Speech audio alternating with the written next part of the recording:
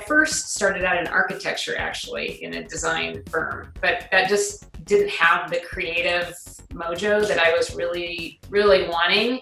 And I looked at all my friends who went into animation, and they were doing all this drawing and painting all the time and working with story and working on like entertainment with stars, and it was like, oh, that looks so good, and nothing had to be load bearing, and oh, I love that idea. So I actually got my first job in animation a lot based on an architectural rendering I did of just a regular like Coffin and Broad street house. I submitted it to Fox. Friends said, submit it to Fox. They're hiring a bunch of people. I'm like, okay. So I submitted over there. And the next thing I know, I got my first job on King of the Hill. It was like first season, and I was meeting all these amazing people, and I didn't look back.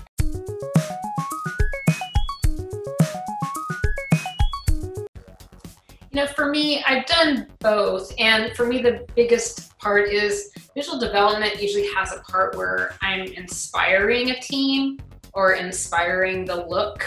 Usually in my end, visual development is more about creating inspirational pieces. And then art direction is a lot more nuts and bolts, especially in television. That usually has to do with I think my background in architecture really helps with that, because I really look at it in a broad overall picture. You have to be visionary to be able to see, like, in an overall kind of seeing the larger picture of something, which is like the pipeline. I'm really big on pipelines because there's so many different kinds of pipelines that you need, and you live and die by your pipeline. So creating different pipelines for the show, hiring a team of artists to come help you with it, and then it's got the managing that team, making sure everybody's really working as a cohesive group, and breaking down the boards. You're working with the storyboard artists. With Infinity Train, it was an amazing time of kind of being able to go in and create each world. Basically, most of the jobs I've had as an art director have kind of had a lot to do with both. Like my favorite gigs, which is probably Phineas and Ferb and Infinity Train, is I was creating, like, it seemed like a different world every couple weeks. So it had like a little biz dev quality to it, where you had to create something that was inspiring, and then you had to be able to generate it in a team of people. And then with art direction too, you have your team here in your studio, but then you also have an overseas studio and an overseas team. So it has an overall, and the art direction is always that juggling of like the overall vision, you know, making sure you can see that and not get so lost in it that you're not connecting with your team and your people, and then like the smaller details.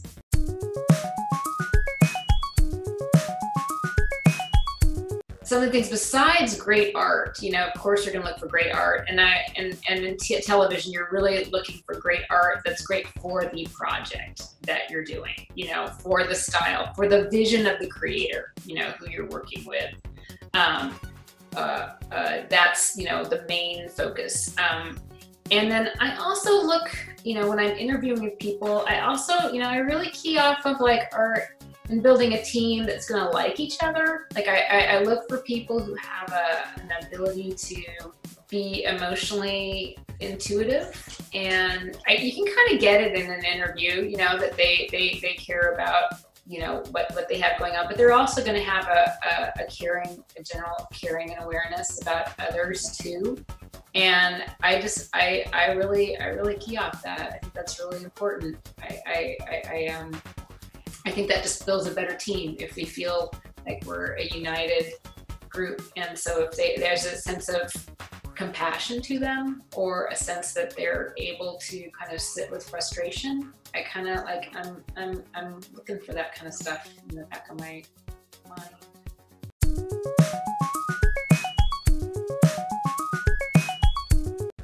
I'm trying. I am trying. I am actively pitching, and I think that it is harder because I think that, you know, when you come from a visual development and you know, a story, I think, you know, people, it's in this industry, you can get kind of like, I mean, it's a reality. You can get kind of pigeonholed. And I've worked very hard to try to not get pigeonholed. And one of the things on Phineas and Ferb, I did writing on that show. So that helps to have some writing credits. So I think that, you know, the more you can kind of flesh out, because to really land that, you know, the creator of your own, you know, your own series, you're gonna have to really prove that you're a strong storyteller, you know, along with having really good visuals. So, and I think that that's just something that you're gonna have to, you know, like, the ace in the hole that you have is that, you know, as an art director or as a visual designer, you know, nobody's going to worry about you and like that you're not going to know how to break down a board, or you're not going to know. So it's interesting because you're coming at it from the opposite strength. I've worked with creators who are writers or storyboard artists, and they don't have any idea about how to break down a board or, you know, how to create assets from that board. So, you know, and they've never needed to, you know. So I think that, and productions are fragile. They're a really fragile thing. So, you know, everybody needs to be on their game. So being an art director, visual development, it's a big part of it. But it really is, you know, taking that extra step. So to be honest, I am not super aware. I know there's been some people who were editors. I know there's a gal who, I think the gal who created Shimmer and Shine was an editor.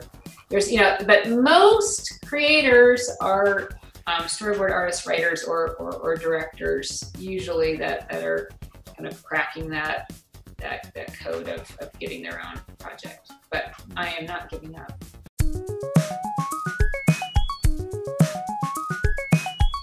Gosh, I really love it all. You know, I think that's a huge thing. I love having a team. You know, I think that the struggle is always kind of like the meetings versus being able to actually have time to create.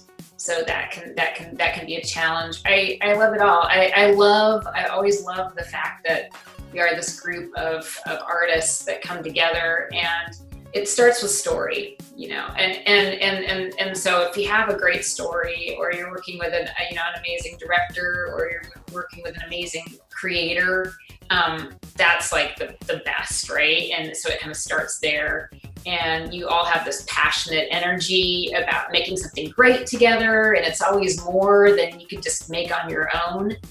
I think personal work's really important, and I love doing that too, but I love the feeling of animation where you're this team of people and you're all jazzed at coming together and creating something that's going to be bigger than anybody can do on their own, and everybody has a voice, and everybody has an important, you know, part to it. And so I think that's my favorite part to it. And then just watching the project evolve. A lot of times you can do visual development for projects and they never see the light of day.